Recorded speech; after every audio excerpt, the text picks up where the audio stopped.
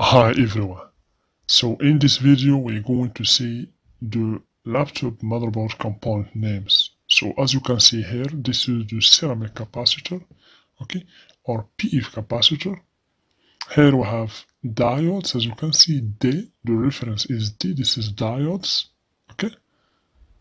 Over here we have the chemical capacitor or polarized capacitor or electrolyte capacitor.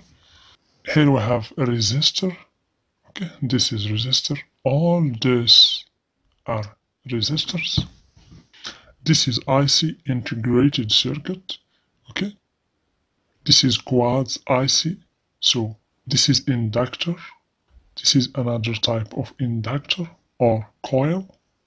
So polarized capacitor, SMD polarized capacitor or chemical capacitor. Here also in this motherboard we have a yellow capacitor. This is polarized capacitors. So in this motherboard also, as you can see, we have these capacitors with plus and minus, as you can see.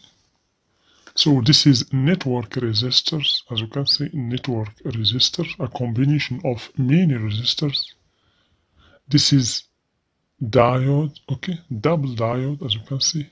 This is a diode with 3 lead or 3 pins or terminal. So this is transistor.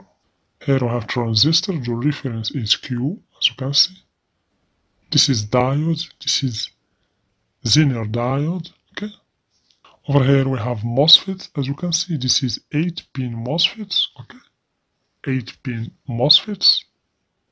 This is the BIOS IC or the basic input-output system IC. This is the Super IO or the Super Input-Output IC, the responsible for the whole power in the motherboard. This is crystal oscillator or the quartz oscillator, okay, as you can see.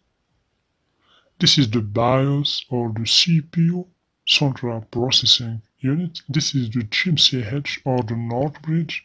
Here we have the ICH or the South bridge. This is the RAM or Random Access Memory, okay. Here we have the audio control IC. This is the audio control IC. This is resistors, as you can see.